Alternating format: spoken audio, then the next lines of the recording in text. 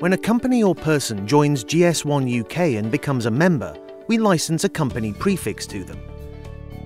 This company prefix is a number that is unique to each member. From this company prefix, you can create numbers to identify your products, which is what most people who join us do. These numbers are called Global Trade Item Numbers, or GTINs. You see them beneath the barcodes you find on almost every product that's sold in the world.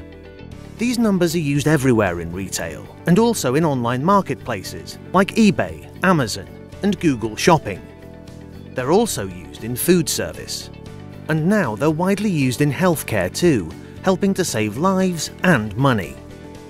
But your company prefix can also be used to create numbers that allow you to identify cases of your products. And you can create numbers to identify pallets and logistics units too, so you can track your shipments. They can even be used to create numbers for companies and places, such as stores, distribution centers, and also hospitals. And your company prefix can even be used to create identifiers for assets and people. In healthcare, this helps improve patient care.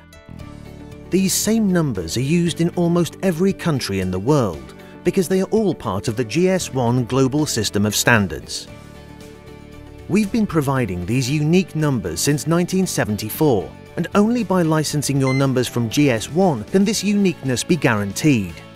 Which is why over 29,000 companies in the UK and over 2 million globally use GS1 standards to help make their businesses run more efficiently.